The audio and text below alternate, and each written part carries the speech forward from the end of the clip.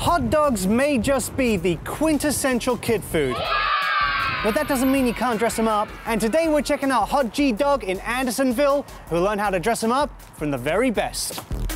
Oh, don't forget the fries.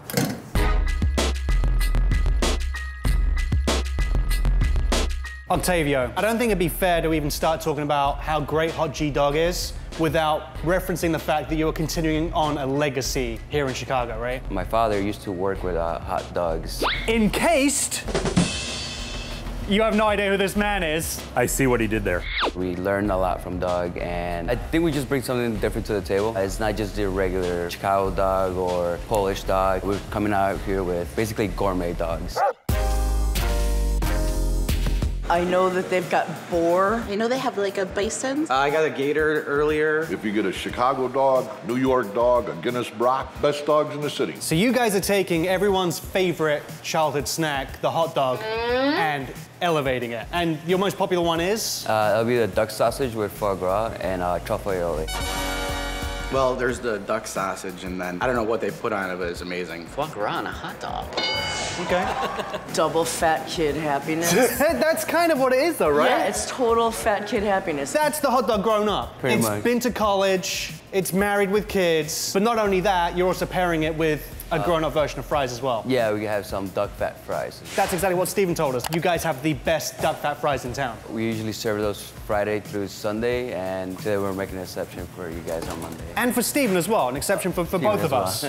Exceptions or not, you can't eat until you cook. And Hot G Dog's famous foie gras dog starts with a very special sausage.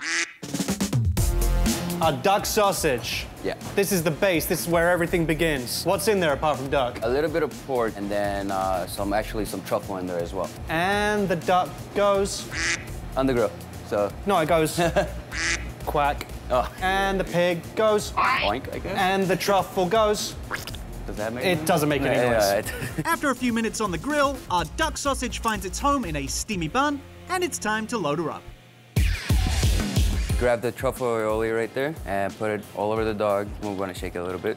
I like it when it farts. Okay. Now you're gonna grab the foie gras. Oh, and just load it up? Yep, there you go. And Right. now grab some sea salt and just sprinkle it on top. There you go. That's your foie gras dog. You know what we need with this? Some duck fat fries. That's your job. And the fries say... Quack. Just quack for everything now, Okay. apparently. I promise I'm not going to ask you to make any more animal noises. Okay, that's Okay, good. this is what we're all about. This is why we're here. The foie gras dog. Blink it.